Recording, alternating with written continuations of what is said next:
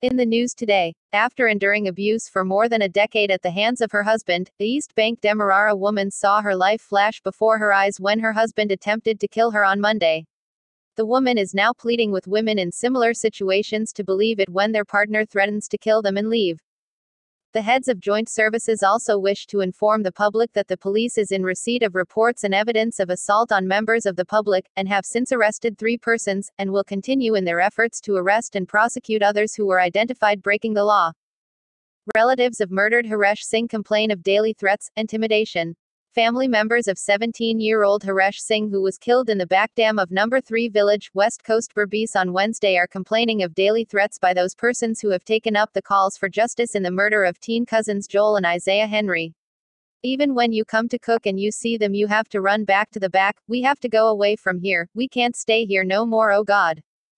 Businessman arrested in relation to leaked Roger Khan's sex video. A popular gold trader and businessman, Azruddin Muhammad, was arrested on Monday and later released on bail as investigators commenced their probe into a sex tape of Shahid Roger Khan that was leaked and went viral on social media over a week ago. Khan told investigators that on August 31, a close female associate and 2 other friends came over to his home, and later that evening, they had sex. During intercourse, Khan said the woman held a phone, but he paid no mind to it. The very next day, he said, he received a telephone call informing him that a sex video of him is being circulated on social media. Upon making contact with the woman, Khan said she informed him that the businessman took possession of her phone and found the video. She reportedly told Khan that she received a beating and the video was released. Permission was never given for the video to be released. Khan told news outlets that the matter stemmed from a 2-year property dispute between him and the businessman. He also expressed high confidence in law enforcement to handle the case professionally. The case of the chief elections officer Keith Lowenfield was put off in the Georgetown Magistrates Court Friday as a representative from the Director of Public Prosecutions (DPP) did not show up in court. The parties were given until October 9 to get all their files in.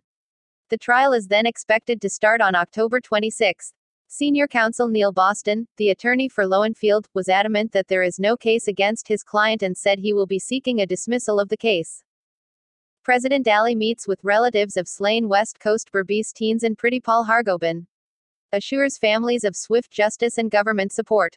His Excellency, President Irfan Ali, today, met with the families of the West Coast Berbice slain teens, Isaiah and Joel Henry and Haresh Singh, at their homes, to personally express his condolences and to assure them of his government's support in bringing the perpetrators to justice. Mingo slapped with additional electoral fraud charge.